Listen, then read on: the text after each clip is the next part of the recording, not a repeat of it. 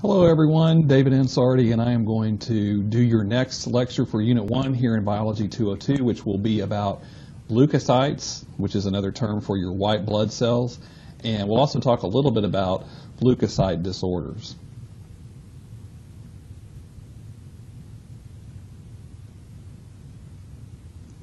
All right, so let's get started here. Now you've already heard by this point about the different components of your blood, and you've probably also seen this diagram from your textbook where, you know, when you have blood drawn, a lot of times it's taken over to the laboratory and they spin it in a centrifuge, and that helps separate out the major blood components from each other based on how fast they settle in a centrifuge when it's spinning.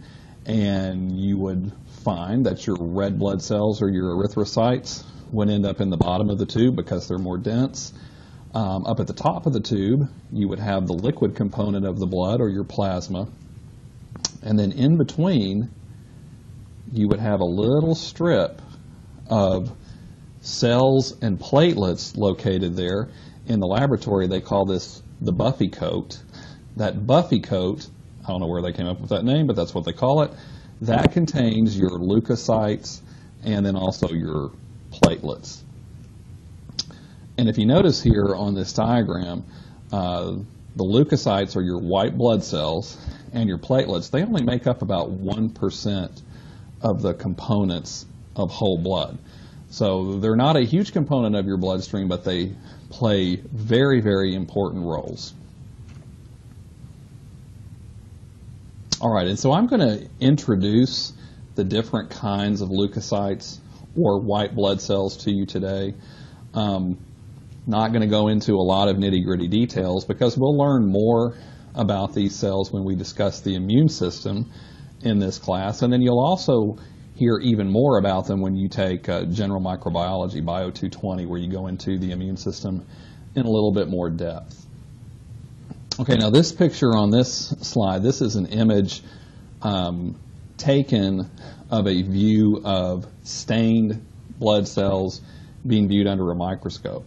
And so you may very well look at these cells during the laboratory component of Unit 1.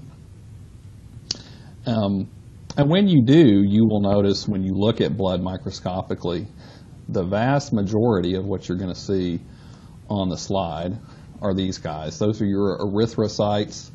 That's another name for your red blood cells, or RBCs.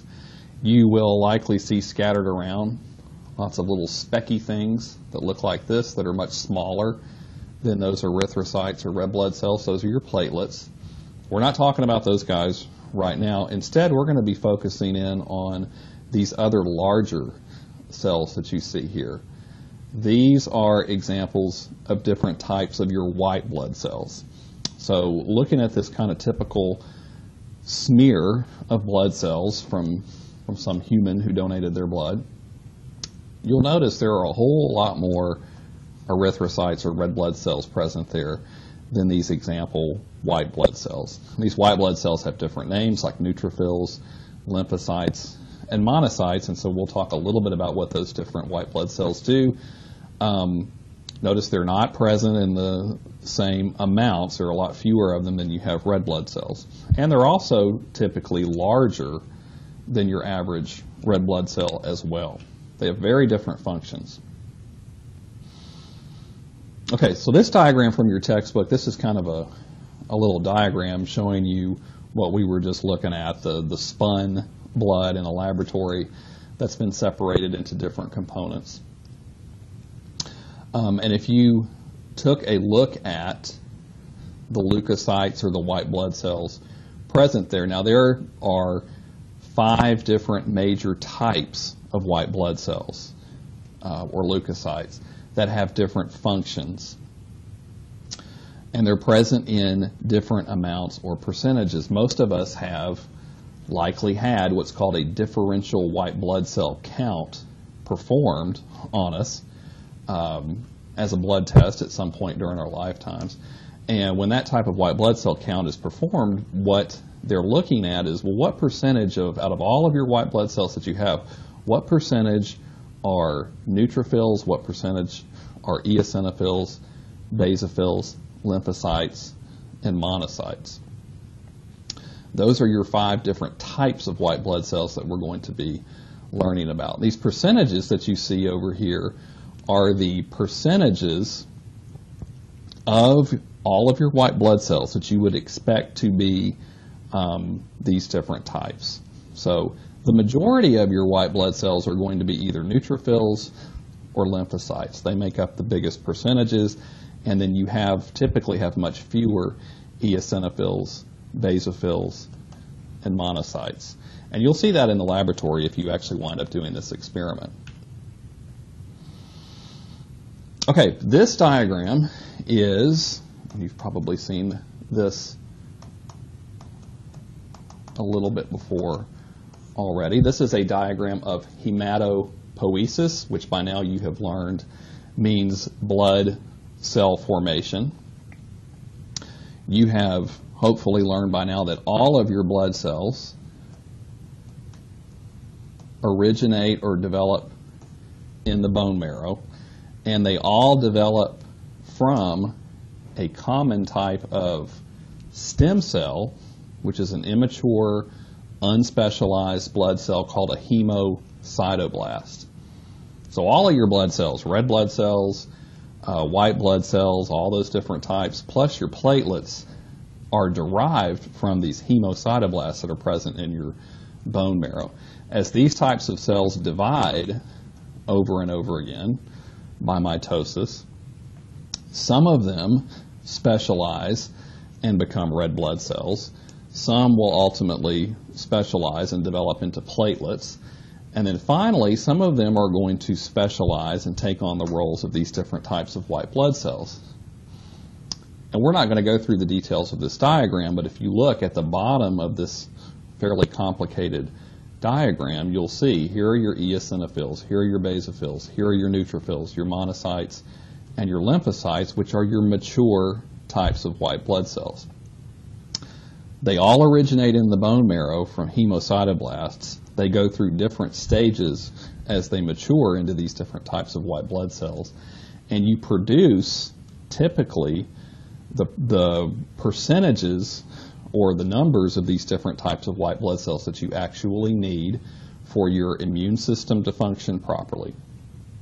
And all of that is very tightly controlled. It's very coordinated in a very elegant manner, depending on what your needs are. What is your immune system having to battle on this particular day in your body, assuming that you're healthy.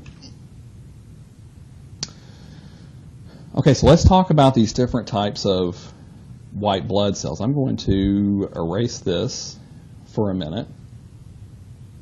And one thing I want you to note here, these 3 types of white blood cells, your eosinophils, your basophils, and your neutrophils, they together are called granulocytes. Okay? And your monocytes and your lymphocytes, those 2 types, can be grouped together and referred to as agranulocytes. And I imagine you'll talk more about that in your Bio 202 laboratory. Granulo is referring to granules, which are basically membrane-covered bags of chemicals that are important for immune system function.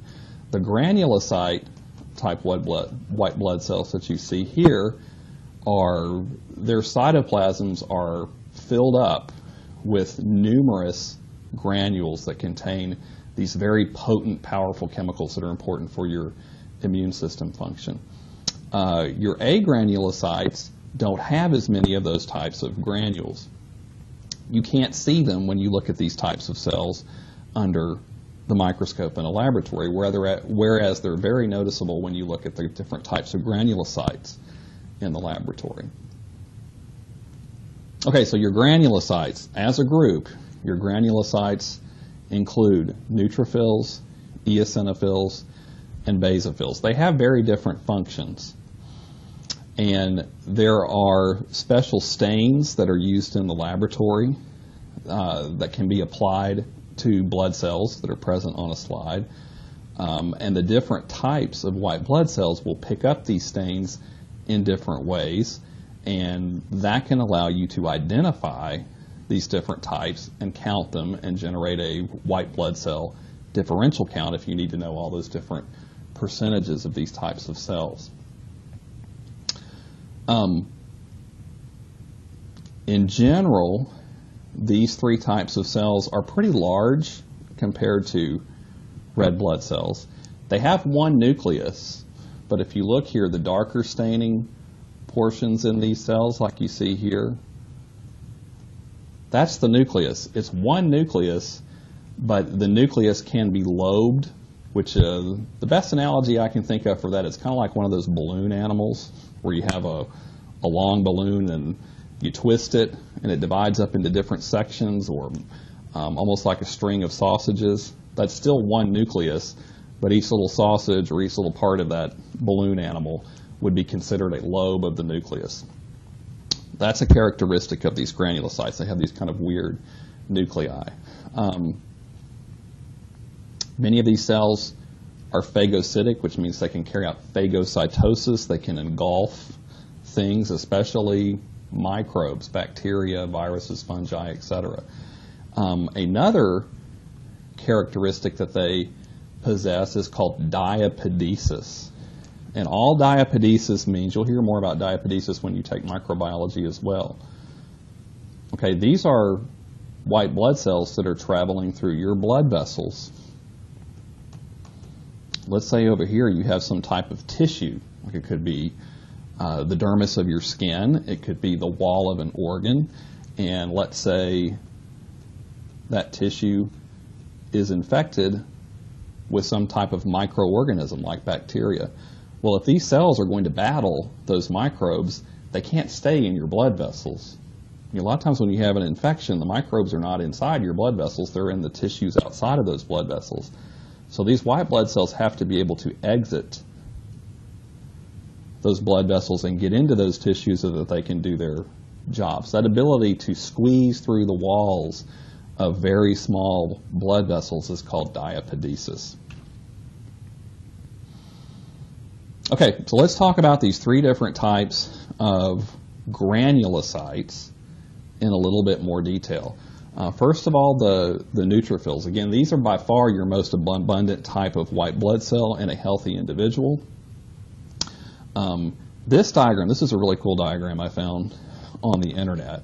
And what this is showing you, this is a blood vessel here, a capillary, a very thin microscopic blood vessel. Those extend throughout almost all of your tissues. And in here, all of this is surrounding tissue that's being supplied with blood by this capillary. And these little brown things that you see here, those are supposed to be little tiny round-shaped bacteria that are infecting this tissue.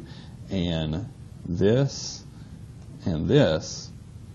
those are both neutrophils that have undergone diapedesis. They've actually squeezed through slits that are located in the walls of these capillaries, and they've entered these tissues, and their job is to engulf, phagocytose, ingest, and digest these bacteria that are causing this infection. Okay, so that brings up the main function of neutrophils. They're very good at phagocytosis. They're especially good at phagocytosing, engulfing bacteria that are causing an infection. So sometimes they're called your bacteria slayers. They're also like first responders when you have an infection. They're going to swarm in quickly and engulf bacteria that have infected some tissue in your body. Another name for these, PMNs. That's an abbreviation for polymorphonuclear leukocyte. That's kind of a mouthful. Poly means many. Morpho refers to shape or structure. Nuclear refers to the nucleus. And that gets back into these sort of odd-shaped nuclei with many lobes that these types of white blood cells have. So that's why they're given that alternative name, as well. They are granulocytes, so they have little membrane-covered packages inside them that are loaded with hydrolytic enzymes. So those are going to digest all of these different organic molecules that microbes are composed of. And also defensins, those are special proteins that are toxic for bacteria. You'll hear more about those when you take your microbiology course. So neutrophils, very important. Think about those as first responders. Think about them as being phagocytes that engulf bacteria especially. You have far fewer, under typical cases, of the second type of granulocyte called eosinophils. These are pretty rare. In fact, if you look at blood smears in the laboratory, you're probably going to get kind of stressed out thinking, I can't find any of these eosinophils. Is this an eosinophil? I don't know. I'm not sure if I'm seeing one or not. And that's because they're rare. You're going to encounter those much less frequently when you're looking at a blood sample from a patient, from a healthy patient. Under the microscope, they look a lot like neutrophils.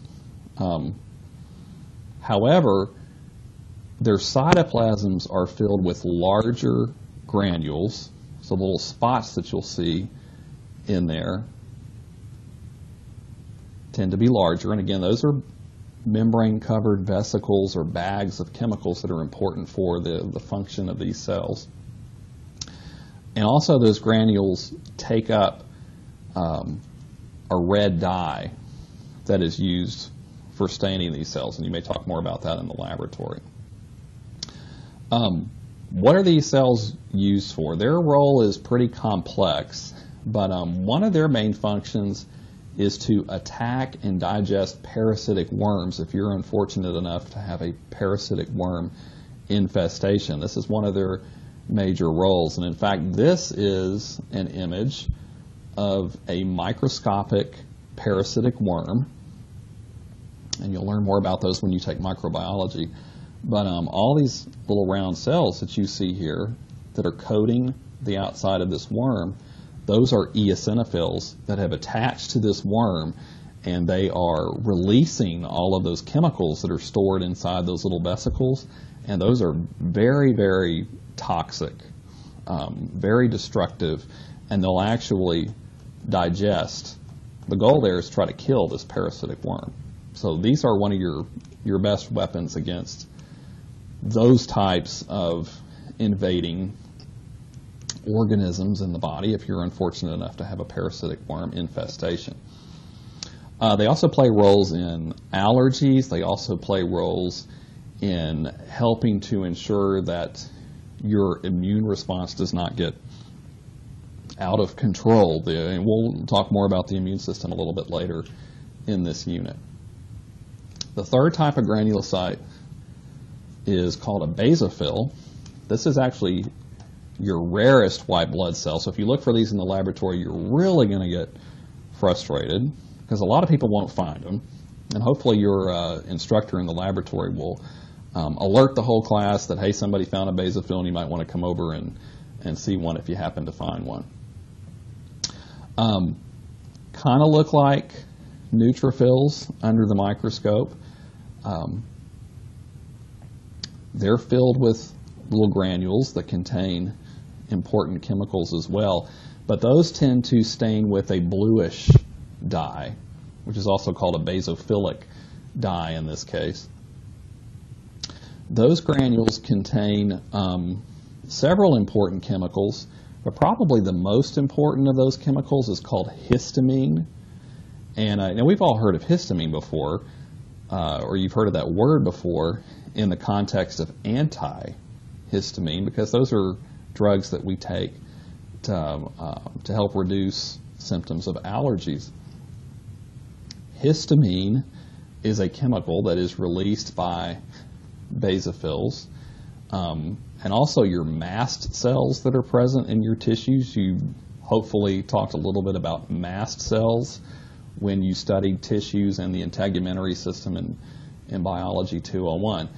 Histamine is a chemical that is released when you have an injury or an infection in a particular location, and what that does is it stimulates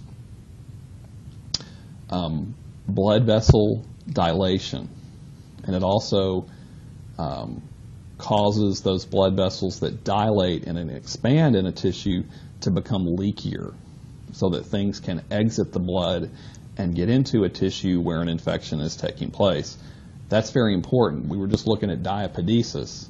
These cells are in your bloodstream as well. They need to get out and into a tissue to help fight an infection. So if your blood vessels are expanded and the walls are leakier, makes it easier for these white blood cells of your immune system army to get out into those tissues and help fight an infection. So think about basophils as helping to stimulate inflammation, which also helps recruit in other white blood cells, other components of your immune system that you'll learn about later that are required to help you wage war with infecting microorganisms. Okay, so those were your three types of granulocytes: neutrophils, basophils, and eosinophils. Now let's briefly talk about your agranulocytes.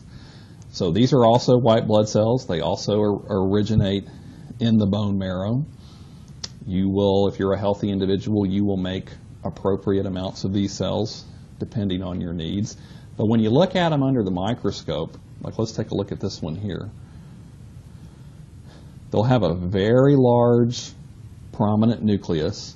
The cytoplasm, though, with the dyes that are used to make these cells more visible in the laboratory, the cytoplasm tends to have a sky blue type color, and you don't see the prominent, large, obvious granules. So because of that, these cells are called agranulocytes, meaning without granules.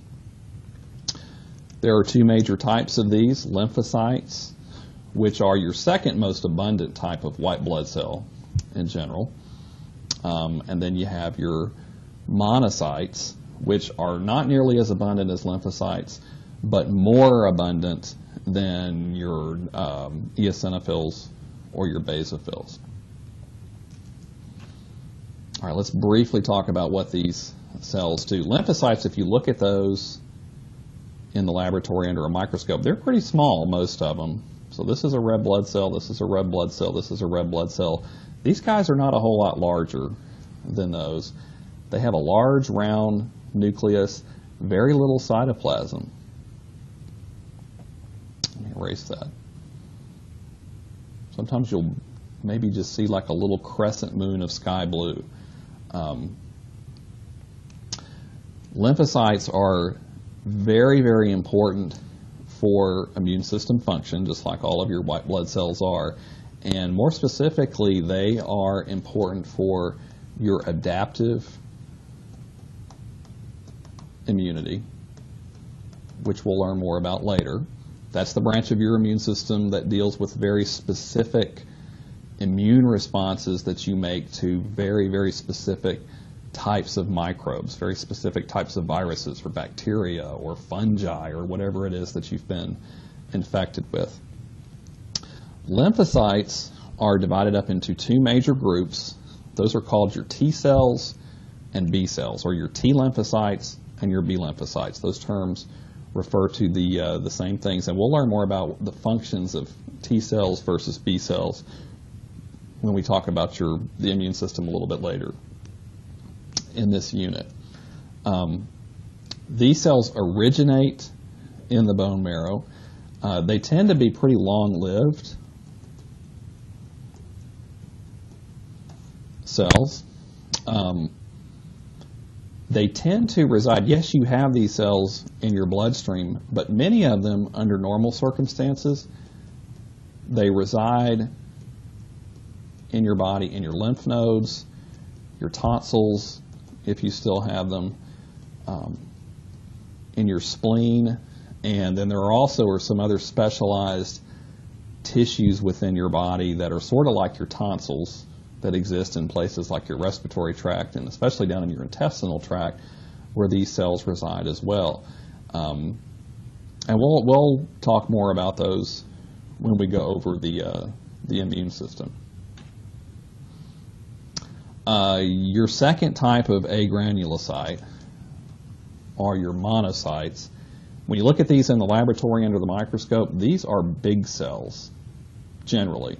So red blood cell, red blood cell, red blood cell. Here's a much larger monocyte. Monocytes also typically have a horseshoe-shaped nucleus surrounded by sky blue cytoplasm. About 3 to 8% of all of your white blood cells in a healthy patient will be monocytes.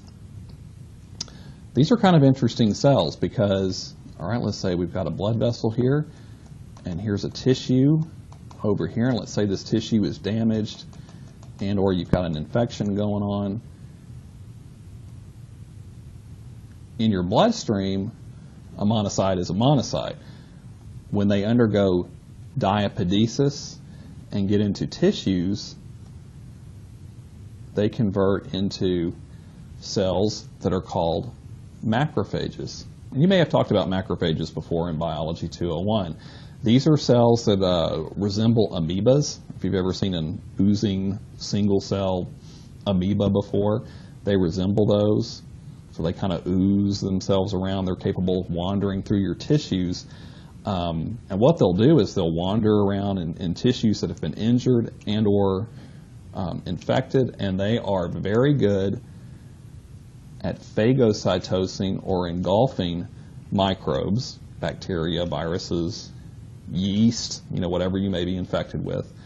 They're also very good at phagocytosing or engulfing damaged tissues. So these are like your clean up your garbage disposals for injured tissues, dead cells, as well as microbes that you may be infected with. And in fact, that's what this image is over here. This is kind of a cool three-dimensional, highly enhanced image of a wandering macrophage. There's its nucleus. They do kind of ooze around, and it is engulfing this little chain of round-shaped bacteria that you see here. So they'll ingest these and digest them and break them down into all their little corresponding parts. Okay, I'm going to stop this video lecture clip here, and I'm going to start a new clip to talk about white blood cell formation and also in a little bit more detail, and also white blood cell disorders.